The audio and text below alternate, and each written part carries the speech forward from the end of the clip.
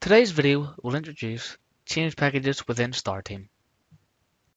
So what are the benefits of change packages? Change packages improve the StarTeam's ability to manage and track updates. Change packages are created for the following operations: check-in, move, rename, delete, and VCM.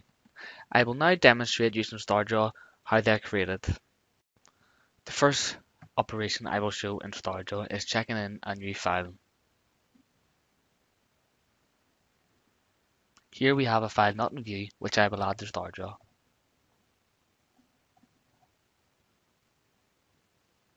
Once this file is added, a change package will be created in the Change tab. It'll show me the changes within the item as target. It'll show me the change type and also the action, which was add. The next operation I will show is rename. I will right click the file and go into properties, and I will simply change the name of the file.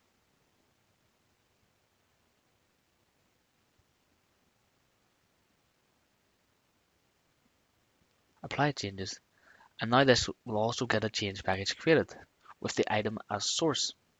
And in this change package, we will see the change type and the action overwrite. I will now move this file into a new folder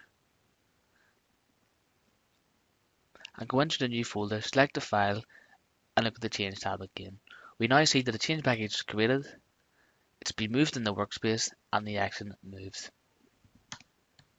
Using the same file, I will now commit a VCM rebase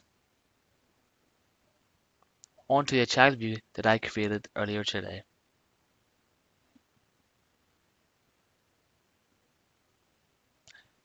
You will see that the file does not exist in this VCM session, so I will commit the change.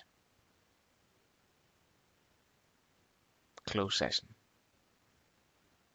We now have a rebase change package created, and this shows me that it's new in source and the action has been shared. I will now go into the child view itself. In the child view, we now want to go to the change perspective window. Here we can see the rebase change package. This will have a complete history of all your change packages. It is also important to note that the target view will always store the rebase change package and not the source.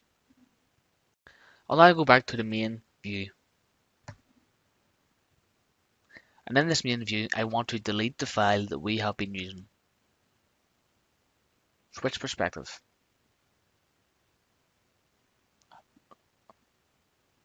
Right-click File and Delete. So where is the change package now the file has been deleted? We need to go to the Change Perspective window. And in this, we will have Workspace Changes. And we can see at the very top is the file we have just deleted.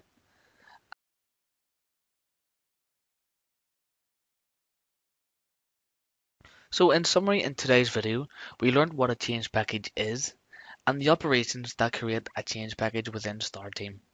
Thank you for taking the time to watch this video.